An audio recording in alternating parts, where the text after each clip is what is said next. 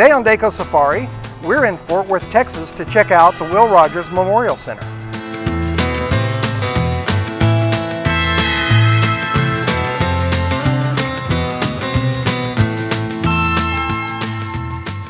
The Will Rogers Memorial Center is an Art Deco complex named after the world-famous celebrity.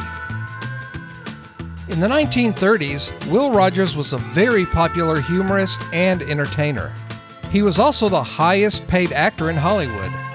Sadly, he was killed in a plane crash in 1935. The Will Rogers Memorial Center was built in 1936, designed by architect Wyatt C. Hedrick.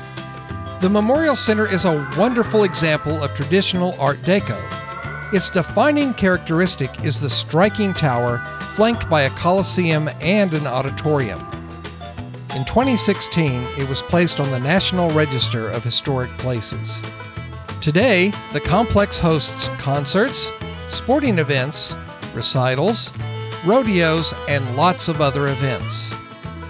The weekend I visited, the Will Rogers Memorial Center was hosting a dog show and, some kind of recital involving a lot of young children.